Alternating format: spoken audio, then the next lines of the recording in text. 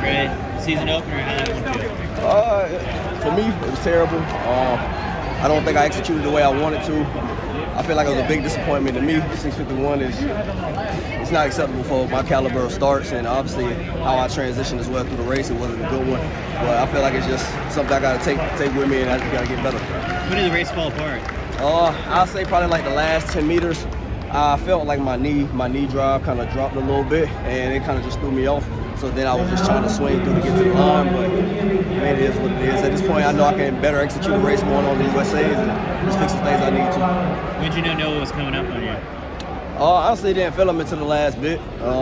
I knew if I messed up in such a race like this, it caused like a lot of disruption, because it's not like 100 meters where you can clean it back up and finish through the race strong. But I mean, there's nothing I can do about it. This is your first time racing here at the Lyles track, and the energy's pretty exciting. Could you touch on how it felt just seeing a packed out stadium here? Oh, the crowd was beautiful. It was cool to have everybody here as well. The energy was magnificent. Like, I didn't think it was probably gonna be sold out like this, but I'm happy to have track and field the way it is like this. And we have obviously my boy T.O. here and everything, and it's cool to have these guys out here supporting us. I know that Ray's definitely watching here.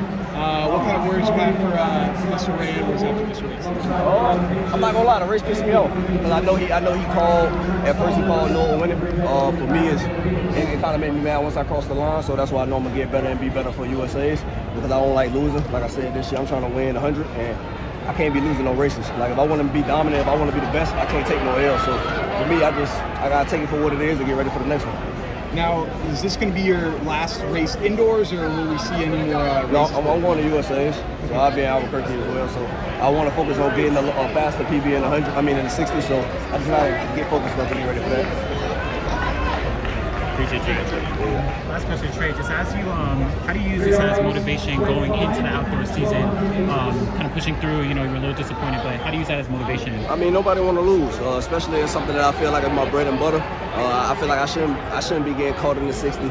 Let alone, I feel like I'm stronger than what I were when I ran 647. So it's not acceptable to me, but I just use the motivation for the next race, and then furthermore outdoors. Yeah. And will this be the first time you're going to USA since 2016? Yes. Right? Okay. It's my first time since 2016. What was the decision behind that, knowing, you know, we don't have like world indoors this year? Last year my first 60 of the 100 wasn't as consistent as it should be. So I wanted to focus a little more with indoors, get some runs under and see how my body is, and then go from there. And then last question, what just excites you kind of year after year? Of course, you know, we spoke about like the setbacks you've had, but what excites you about and keeps you going? I just want to be better. Like I said, I hate losing. I hate feeling like I came this far for nothing.